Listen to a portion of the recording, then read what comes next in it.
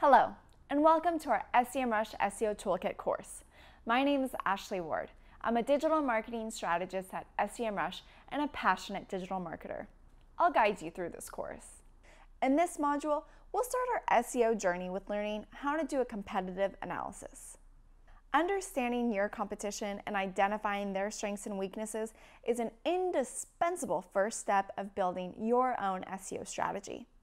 It's very important to always be aware of what your rivals have done. Study their best practices and learn from their mistakes to avoid making your own. When it comes to organic rankings, you really have to pay double attention to your competitive environment, since you can be unexpectedly outranked by indirect rivals who decided to target the same keyword.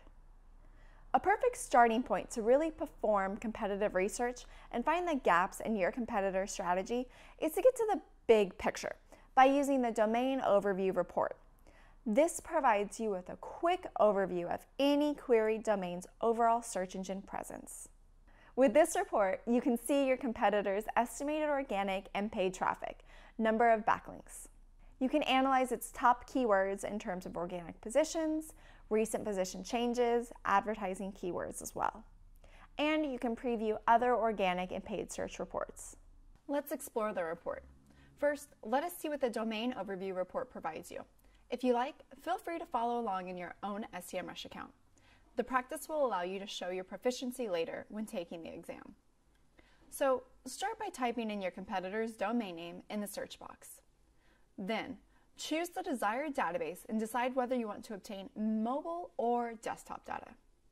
You will see all the essential information on a queried domain, including organic and paid traffic and keywords, keywords distribution between databases, organic traffic cost, which is an estimation of how much it would cost if your competitor were to bid on organic keywords through Google Ads, paid traffic cost, the number of backlinks, AdSense data, and comparison between organic and paid traffic. If you scroll down, you will see the information broken into several sections. From the SEO standpoint, the most important is the organic search section. It comprises several subsections of the most representative data.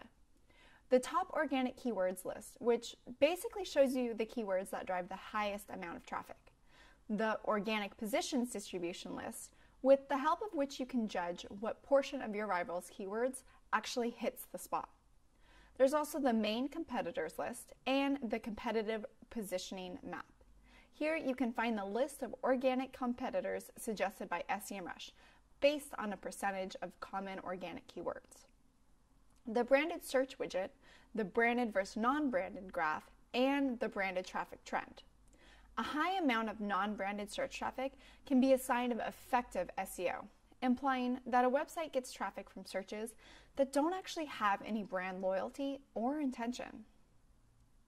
All of these subsections provide you with an overview of your competition strategy in organic search and presence in organic positions. You can click on every piece of data to follow through to the appropriate report in the organic research section, which we will review later on in this module. Let's conclude.